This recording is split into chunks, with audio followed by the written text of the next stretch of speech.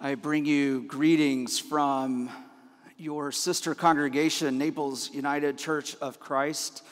And as my dear friend Laura said, yes, a place of paradise that you are welcomed anytime, but I recommend not coming this time of year because you'll notice I left to be with you this time of year. And it is such a privilege to be in this great pulpit, in this great church, and with such a great friend as Reverend Laura Fragan, whose story is a part of my story from many years ago. Are you moving on to perfection? That is one of the great questions of ordination in the United Methodist Church. And I was prepared to answer that question when a bishop would ask it.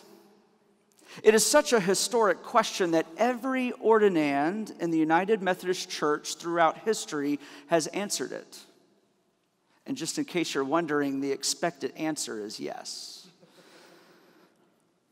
It's rooted in the founding of the United Methodist Church and in its founder, John Wesley.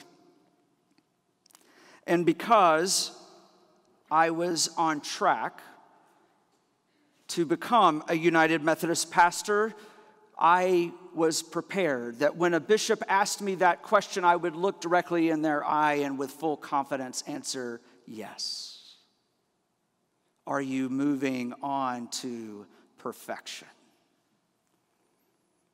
And actually, speaking of my ministry, I was on an inside track, if I'm honest, in the United Methodist Church.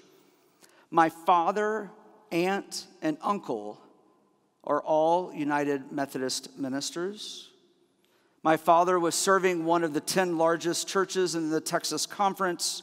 My uncle led a large department of spiritual care in a hospital in the medical center in Houston.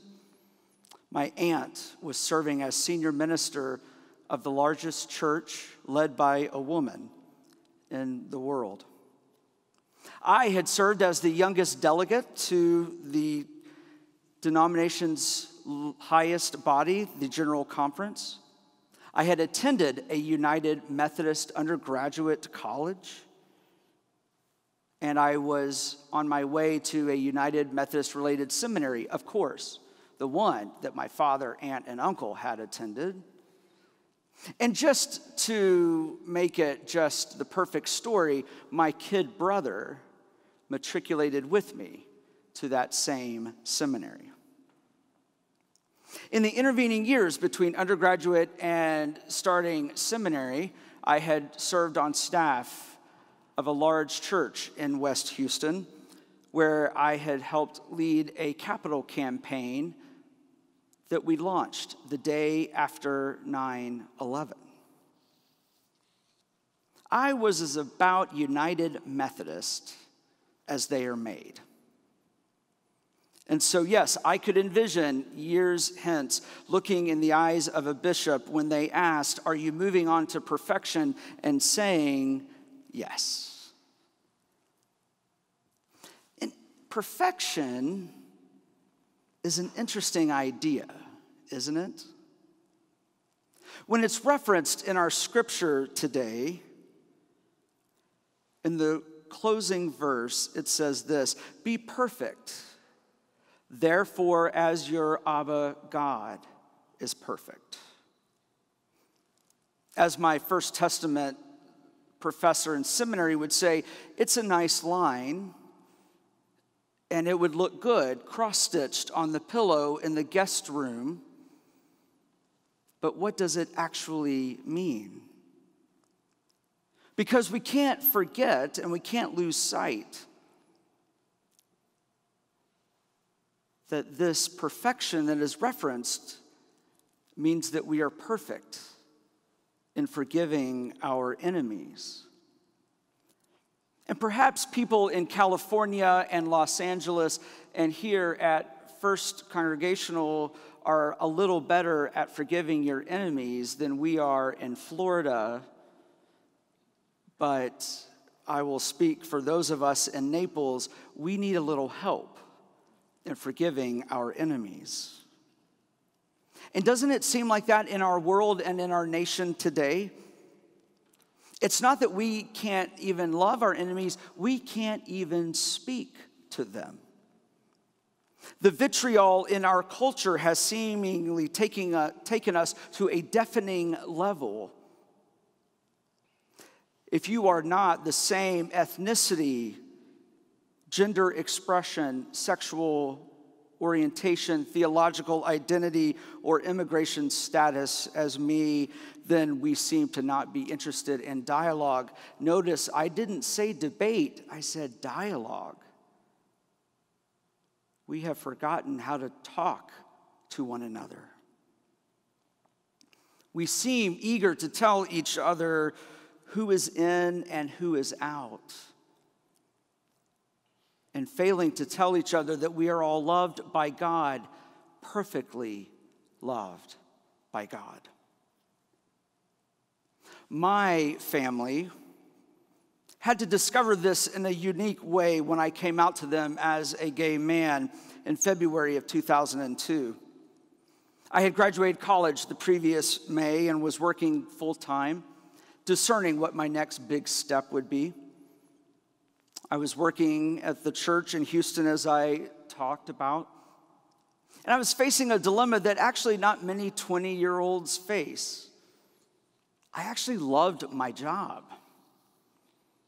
I worked 6 days a week. I made decent money, but I was never going to get rich.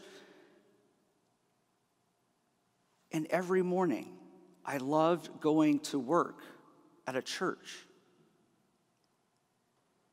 When I came to that job, I was told that I had been hired for 1 year, and as that year was drawing to a close, it was time for me to decide what was next. But I'd actually been offered a permanent position on the staff.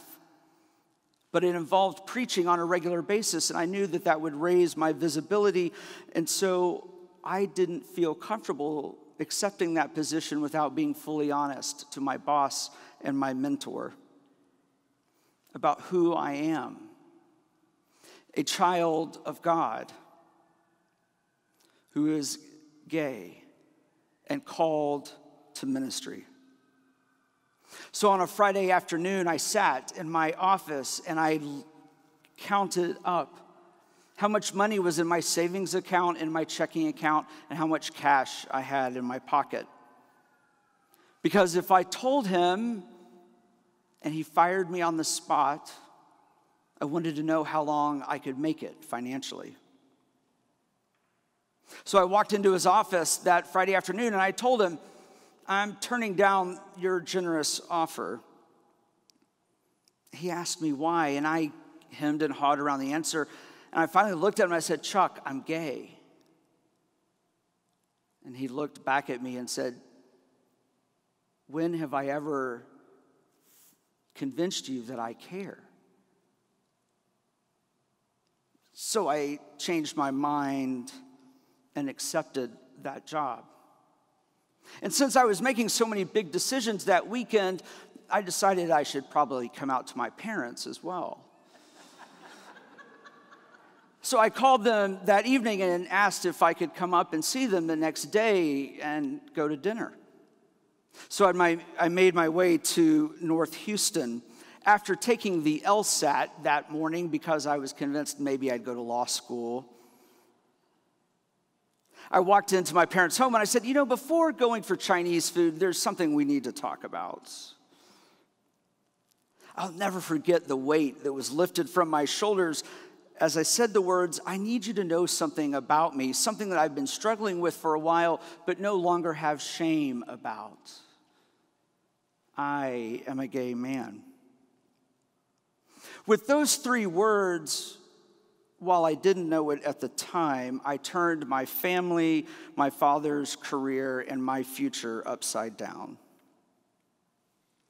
But what I did know was that I was moving on to perfection. It was a tearful evening. There were some knee-jerk things said in the moment of fear and surprise. Keeping in mind, of course, that just before that conversation, my mother had asked me dressing advice for church the next day. So I wasn't sure where the surprise came in. And it was quite possibly the most awkward family meal we have ever eaten. But we got through it.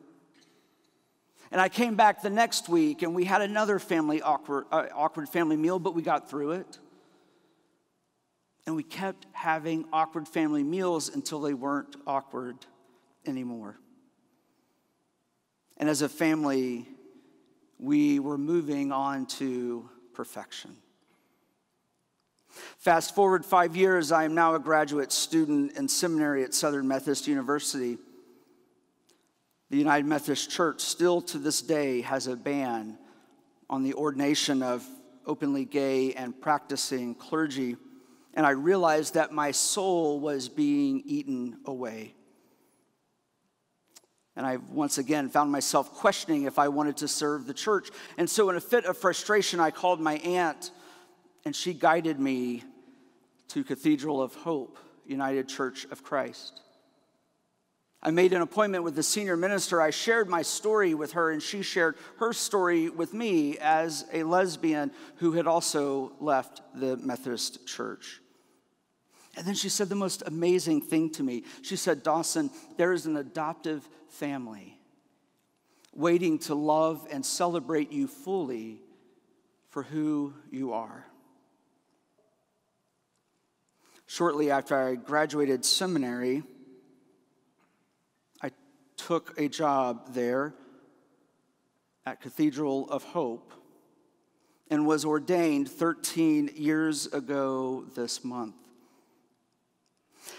The challenge, however, came that I was co-chairing a global board of the Methodist Church, and as I left the denomination of my birth, baptism, and confirmation, the United Methodist News Service ran a story about my departure.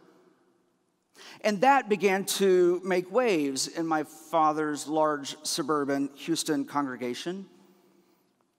And he came under attack, first by significant donors who withheld resources, even asking to meet with my father at one of their offices and questioning him about what he believed about the inerrancy of Scripture. This later caused my father to write an open letter to the congregation telling our family's personal story and ending with this: "I prayed for a year that God would change Dawson or change me. And I can now say with full confidence that God answers prayer, and God changed me." He might have survived those attacks, but if you know a lot about my father, he married a rather strong woman, my mother. She is a retired educator and at the time was sponsoring the Gay-Straight Alliance at the local high school. Around that same time, a group of students came to her and wanted to march in the Houston Gay Pride Parade. She helped that happen. My father was none too pleased about this idea, and as she left that evening to go to the parade, he said, "Just don't end up on the news." If I've learned nothing else from being raised in the home that I was and surrounded by the professional women that I am and reading of Scripture, is that enlightened men never tell women what to do. That night, my mother not only became the sponsor of the first Gay-Straight Alliance to march in the Houston Gay Pride Parade, but she also gave an in-depth interview to the Houston Chronicle, becoming a front-page story, but honoring her word to my dad that she would not, quote, end up on the news. My father, the next morning, came downstairs preparing to go to church, opened the paper, and immediately knew that trouble was on its way. And sure enough, it did.